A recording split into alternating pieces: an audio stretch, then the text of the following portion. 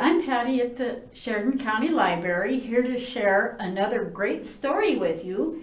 And if you're familiar with Madeline Finn, this is a new one called Madeline Finn and the Therapy Dog by Lisa Papp.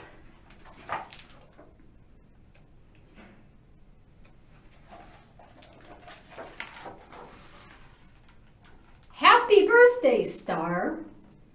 Is Star ready for his test tomorrow, Mom asks. He sure is, I say.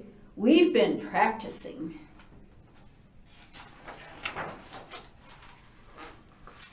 We practice meeting people.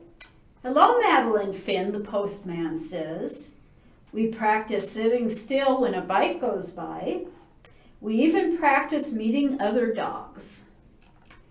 You're going to do great, I tell Star.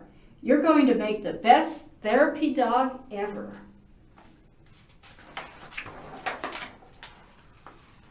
Star doesn't go to a school for his test. Instead, we drive to a place called Walker Oaks. Star will have 3 visits here, Mom says. You can do it, Star, I say. Remember, it's your job to make people smile.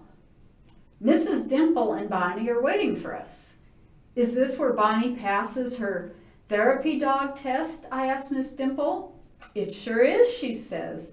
Lots of therapy dogs visit the people who live here. If Star passes his test, he can join them. Inside, we see a man with a clipboard. Hello, Madeline Finn, he says. My name is Mr. Finch. It's my job to see if Star will make a good therapy dog. We've been practicing, I say. Would you like to hold Star's leash with your mother, he asks. Yes, please, I say. First, Mom and I walk Star around the room. Stop, please, Mr. Finch says, and we stop. Proceed, he says. I guess that means go, because Mom starts walking again. We walk past Bonnie and some other therapy dogs. Star doesn't bark or try to play with them. Good dog, Star, I say. Next, Mr. Finch pets Star, especially touching his ears and tail. Star doesn't mind. A nurse walks past with a wheelchair. Star is curious, but he doesn't chase it. Finally, Mom and I have to let go of Star's leash and walk away. Star is supposed to sit still, but he doesn't.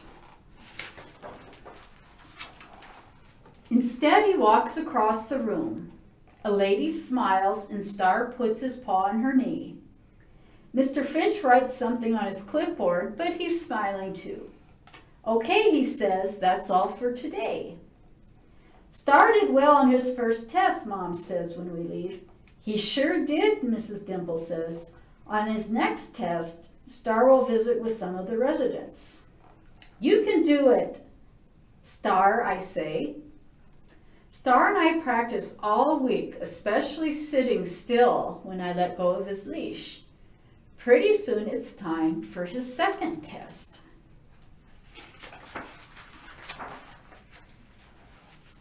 Welcome back, Madeline Finn, Mr. Finch says. This time he leads us to a big room.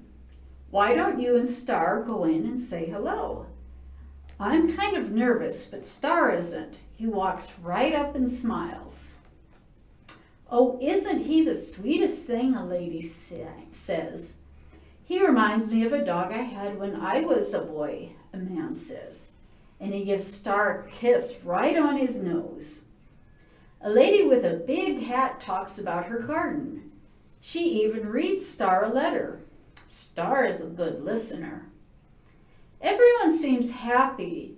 Everyone except a man in the corner. This is Mr. Humphrey, a nurse says. Would you like to pet Star, I ask. Mr. Humphrey doesn't say anything. Mr. Finch takes some more notes. Then it's time to go. Star did well on his second test, Mom says. But he didn't make Mr. Humphrey smile, I say. Some people just need time, Mom says. Remember how patient Bonnie was with you when you were learning to read? I think about that all the way home. You make a lot of people smile today, I told Star when we get home. We have to work on Mr. Humphrey, though. Maybe he likes hide and seek.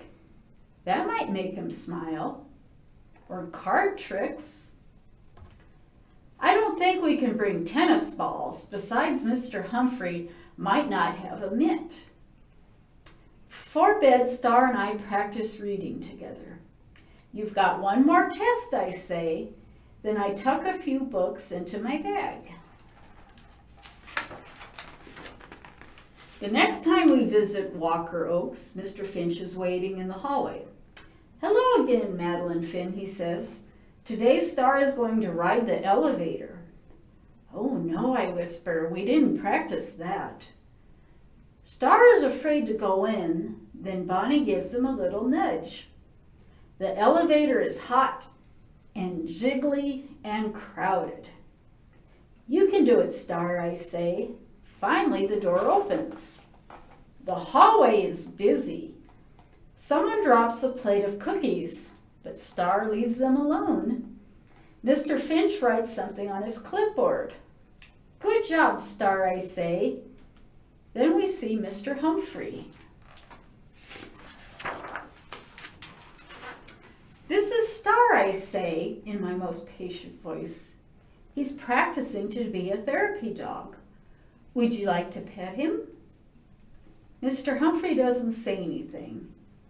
Maybe he doesn't hear me. Would you like to see my magic cards, I ask after a while. Still nothing. Then Mrs. Dimple calls me over. Madeline Finn, she says, do you remember when you first met Bonnie? I nod. Bonnie liked me right away, even though I was afraid to read. That's right, Mrs. Dimple says. Bonnie accepted you just as you are. I look at Star. Maybe Mr. Humphrey isn't ready to smile, I say. Maybe we need to be patient. Mr. Finch, can we go back in?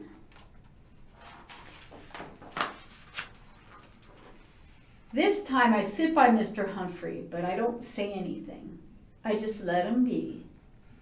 After a while, I pull out my book. I didn't always like to read, I whisper, especially out loud. Mr. Humphrey doesn't say anything, but I don't mind. When Bonnie sees me with a book, she comes right over. I read nice and soft. I even mess up on a few words, but that's okay. I'm almost to the end of my story when I see Star move closer to Mr. Humphrey. Very, very slowly, Star rests his chin on Mr. Humphrey's knee. Finally, Mr. Humphrey looks at me. My wife loved books, he says, and then he smiles. How about another story? Yes, sir, I say. I'm picking out another book when Mr. Finch hands me something. It's a tag for Star. I am a therapy dog, it says. You did it, Star. And I fasten his new tag onto his collar, right above his heart. And that's the newest Madeline Finn book.